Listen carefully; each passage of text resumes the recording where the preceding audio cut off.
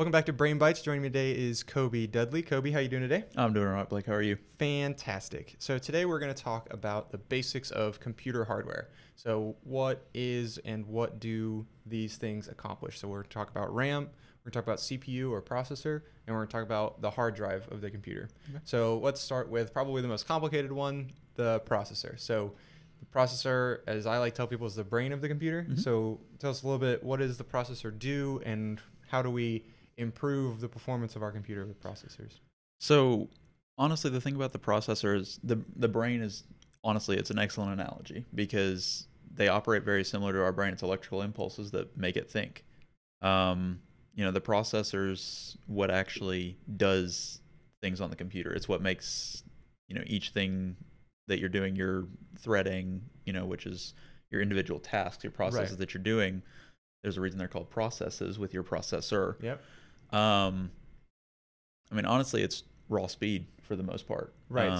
So a processor lets you do it basically the speed of the processor, and it you hear cores, right? So there's cores of the processor. So each core that a processor has is a basically a location on the processor where it can process things. So you hear a 4-core 2 gigahertz processor. That's going to be faster than a 2-core or dual-core 1 gigahertz processor and slower than an 8-core 5 gigahertz processor, right? And again, it's very similar to your brain. Your brain has multiple different sections in it, so you can process your information. A CPU works the same way. If you've got 4 cores and they have hyper-threading 8 threads where you can be doing 2 things per core.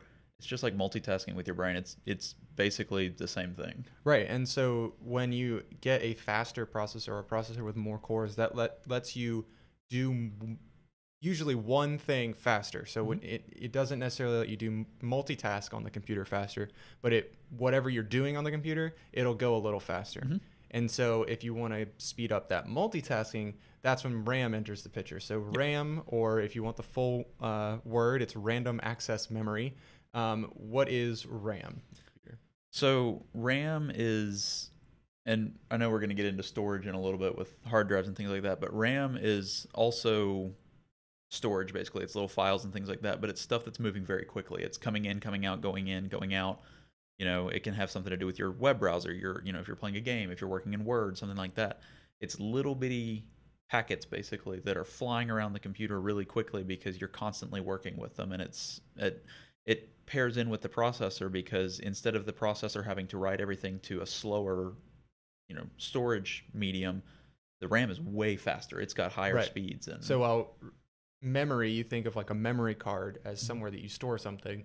Memory and storage are two very different things in a computer, but essentially the same thing. Memory is really, really fast storage and in small capacities. Yes. So your computer probably has 4, 8, or 16 gigabytes of RAM and a 1 terabyte hard drive or solid state drive. If you had 1 terabyte of RAM in your computer, that would be outrageously expensive. Yeah, you absolutely don't need that. Talking hundreds of thousands of dollars for a terabyte of RAM.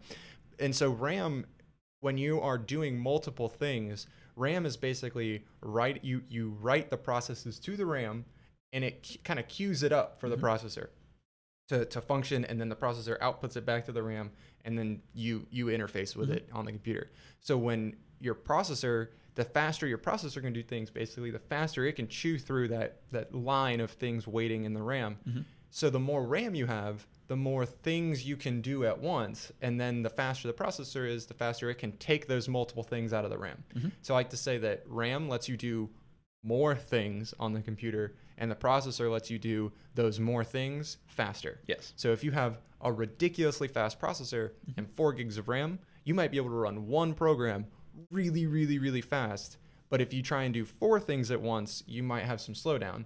And in the opposite, if you have a terabyte of RAM, you're going to be able to do a ton of things. You're going to have a million Chrome tabs open, but it's not going to happen very quickly if you have a slow processor. So that's CPU, that's RAM. Now, probably the least complicated of the components, but probably where we have the most to talk about is hard drive or storage. And we're going to talk about hard drive, HDD, versus solid state disk, SSD. So let's start with, what is a hard drive? What is storage? So in general, storage is data at rest, basically. That's the best. With the RAM, it's constantly moving in and out, in and out, in and out, all over. Storage is not having to move as fast, or not at all. It could be your archive. It could be, stuff that you access occasionally, your pictures from 2015 that you are never actually going to go back and look at. Right. That's storage. You're going to put those back there. You're not constantly accessing them. And now the RAM will pull stuff out of the storage if you're accessing it actively. Right. But then it'll put it back in. The storage is where I put stuff, right? It's where the operating system lives. What you're actually using on the computer, the software that turns the hardware into something you can use, and it's also where you put your data. Now, the two things that we talked about, SSD versus HDD. What is an HDD? So HDD stands for hard disk drive, and the key factor in that is the disk. Inside an HDD, there's a little magnetic platter that's spinning around really, really fast or really slow, depending on what kind you have, and it's reading magnetic data. Basically, the data is encoded onto it. That's you hear them called spinning disk drives too. That's where there's an actual disk and there's a little arm that zooms back and forth across it, and it's actually reading the data off of a spinning disk inside the hard drive.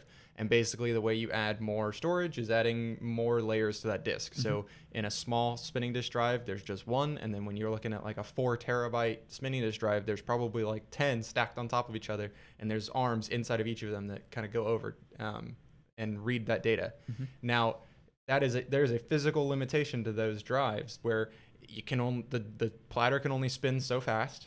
Usually most desktop hard drives are around 5,400 RPM, so 5,400 revolutions per minute, and most servers are around 10,000 to 15,000 RPM. But there's a reason those sit in a closet somewhere far away from you, because they're really, really loud, because that disk in there is spinning 15,000 times a minute.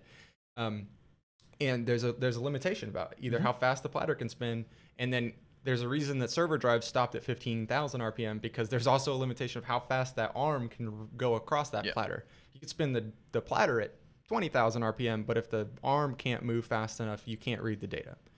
Now, the inverse of that is a solid state drive. And a solid state drive is... So think of a solid state drive as just an upgraded version of a USB flash drive. It's the same kind of technology. So, when you plug in your USB drive, it doesn't start spinning. There's electrical stuff going across to storage chips.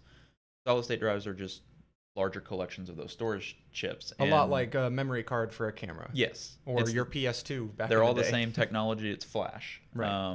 And, think of flash, it's going to be faster. Like the superhero. It's fast. Right. And because a solid state drive doesn't have to spin up, it doesn't have that little arm going back and forth. It's literally just data shooting across electrical channels. Because of that, it's moving as quickly as the electricity can move, which is obviously a lot faster than anything we could build to spin. Right. So when you want to get information off of a spinning disk drive, you have to send the request through all the electrical components of the computer, and then it has to literally find where on the platter that drive is, read the data, and send it back. Now, that happens all obviously within the span of milliseconds too, but it's the difference of probably 500 to 600 milliseconds as opposed to on a solid state drive when it's all electrical. It goes to the electrical systems. It knows right where it is because it's electricity and it's happening at literally almost the speed of light. And then coming back, you're talking about 10 milliseconds. So it is literally 100 times faster than the spinning disk drive. And the big thing about spinning disk versus solid state is the reliability, right? So inside of a solid state drive, it's just that it's solid state. There are no moving parts. A lot less to go wrong as opposed to a spinning disk drive where you're putting essentially tiny holes into that platter and the magnets are looking for those holes. That's how they work really. And the drive is spinning. There's an arm that's spinning. There's a needle that's reading over it. There's lights and lasers, and there's a bunch of stuff going on inside those hard disk drives. And if you drop one of them and one of those tiny little components breaks, your drive is done. That's why, those external hard drives, the big ones, not the little flash drives, like a big external hard drive, you don't want to drop those. Drop a laptop or something with a hard drive in it, you have a bunch of issues. Solid state drives a lot more resilient because things are literally soldered to circuit boards inside of those, and there's just a lot less to go wrong, and they have a longer runtime. They're sensitive to heat, but they don't really get that hot, and they don't have anything going on in there, so that the chance of them degrading over time is significantly less. Well, and those moving pieces can also, if you accidentally jostle your computer and you have a hard disk in there, it can scratch the disk. Yeah. And just like a CD, it's gone. Yeah. You're not repairing that. So I think that's about the 3 components we've talked. RAM is basically your multitasking ability on the computer, your processor, your CPU, which is the brain of the computer and how fast you can do things, and then storage and the difference between HDD and SSD. Anything else you think we need to add into these? I think that's about it for now. Awesome. Well, Koby, thanks for joining me, and we'll see you guys next week.